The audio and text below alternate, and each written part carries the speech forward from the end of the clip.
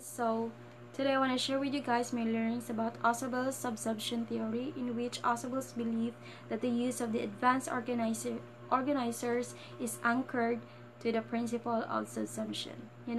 Ausubel's theory really instilled a lot of learnings that I could possibly use throughout the career that I am pursuing. Why? Because Ausubel really pointed out that what is known is based on what is already learned.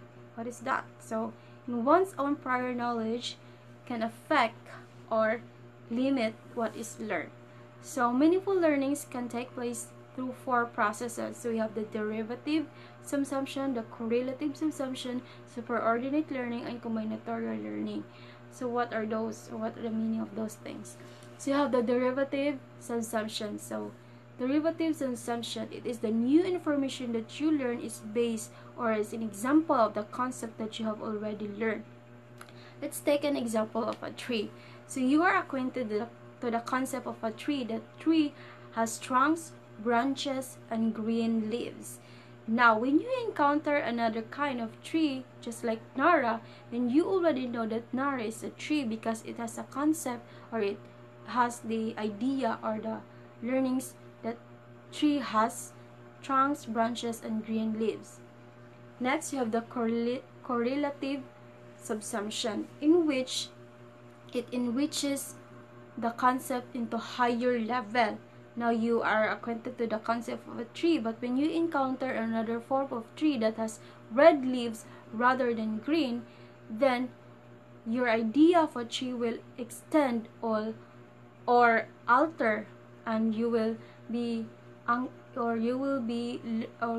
learn that a tree could be possible that a tree could grow red leaves. Next, we have the superordinate learning, in which superordinate you will know you know a lot of concept.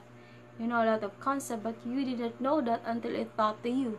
For example, apple, the guava, the mango, banana, that you didn't know that those are fruits, but you know their concepts. Next, we have the combinatorial learning, in which the new information or the new idea is derived from another idea. For example, you are acquainted, or you knew that, or you are taught how plants breathe.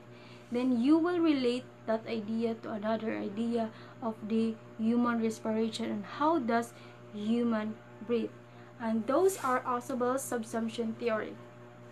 I hope you learn from me, guys. That's all. Thank you.